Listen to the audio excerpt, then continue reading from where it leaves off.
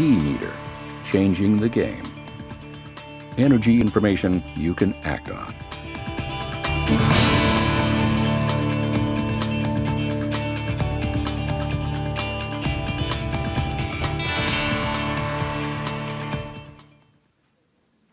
Ladies and gentlemen, President and CEO of eMeter Software, Gary Bloom.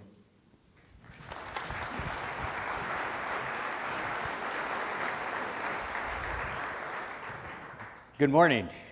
Welcome to San Francisco. We brought the weather with us yet again today. I know some of you are in town for the weekend and some of you were in town yesterday.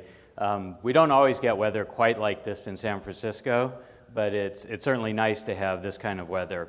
Our leadership conference here, great attendance. Thank you all for coming.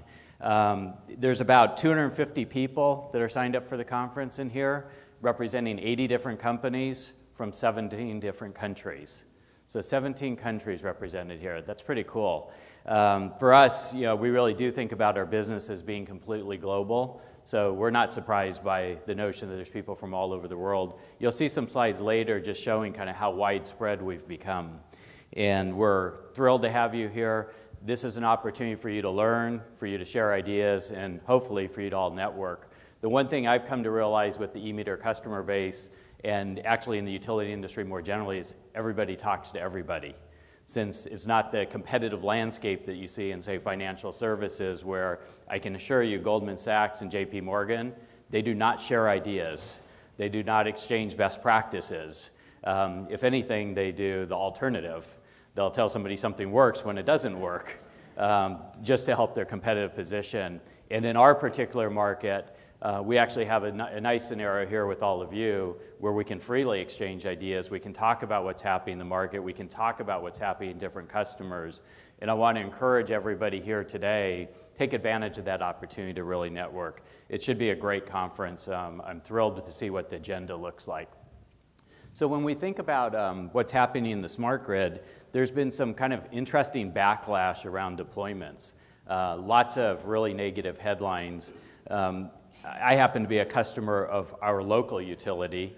The local utility is pg&e, and I generally, in public forums, and generally speaking, I don't really pick on them, but I like to share stories about them at the same time, because I think they've become kind of the symbol in the marketplace of what can actually go wrong and how far it can go if the smart grid's not done correctly.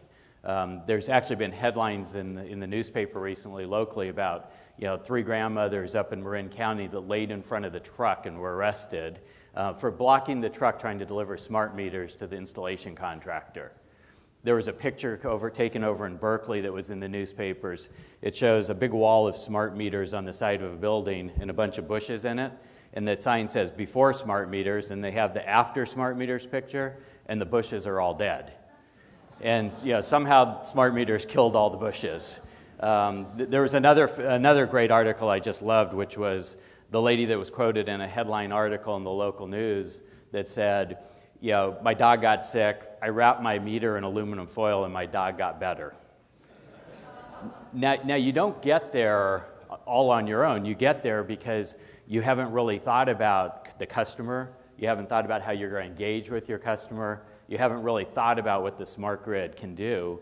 And in many cases, you're also not taking advantage of the operational efficiencies and the capability of what the smart grid can offer.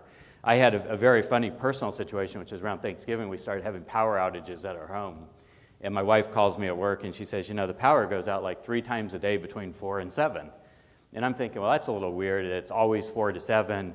Probably something to do with our backup generator, the switching gear on it failing or something. And so the second day, since Thanksgiving's coming up, we're going to have guests, she says, well, can you actually call pg&e and see if they can come out and take care of it? And I called them up, and the customer service rep, very nice lady, very professional, and she says, well, what other houses are out?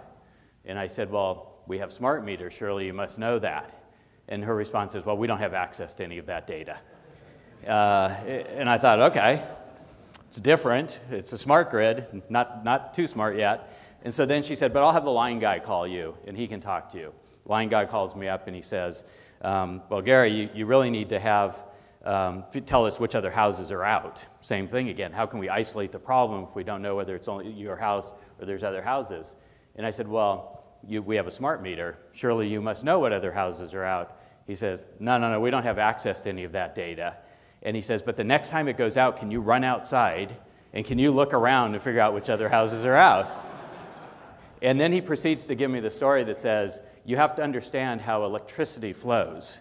And he says, when you have a short on the line from a tree limb or a squirrel, and he said, in your neighborhood there's a lot of squirrels, he said what ends up happening is it shorts, so it shuts off, and then immediately resets, and it does it 3 times, and the 3rd time if it stays down, then they can go isolate the problem.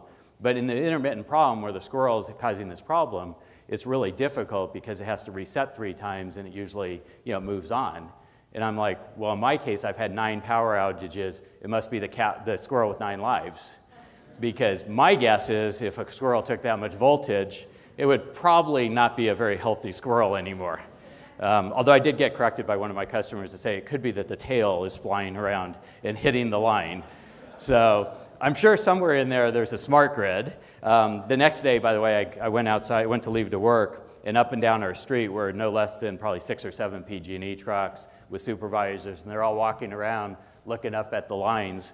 So as I'm driving down the street, I'm looking at the lines too, and the only thing I noticed was our transformer looked really old.